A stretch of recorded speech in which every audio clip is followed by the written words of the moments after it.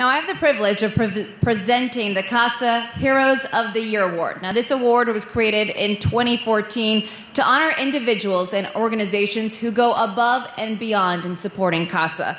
Now, this year's CASA Hero Award for an individual goes to Kosair Charities Board Treasurer, Kirk Carter.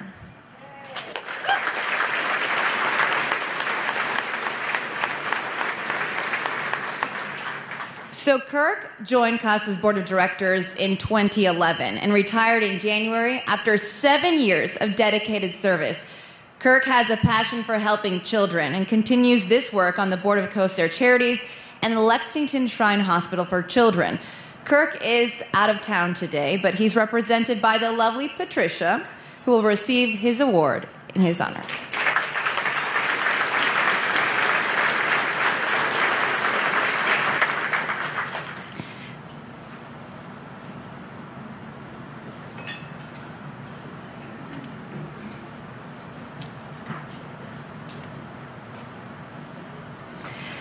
The organization that will be receiving this year's CASA Hero of the Year Award is the WHAS Crusade for Children.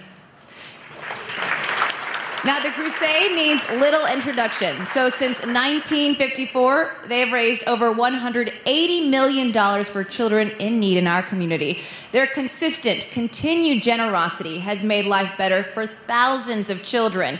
Since 2004, they have supported the work of CASA of the River Region and the children we serve.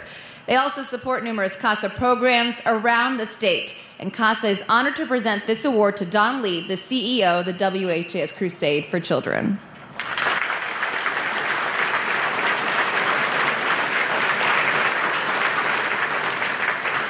Now, Dawn served as the executive director of our CASA program from 2003 to 2009. She's a passionate advocate for children, and we are grateful for her continued support. Now, with her today is also board member Jean O'Brien. So please, once again, join me in congratulating the WHAS Crusade for Children.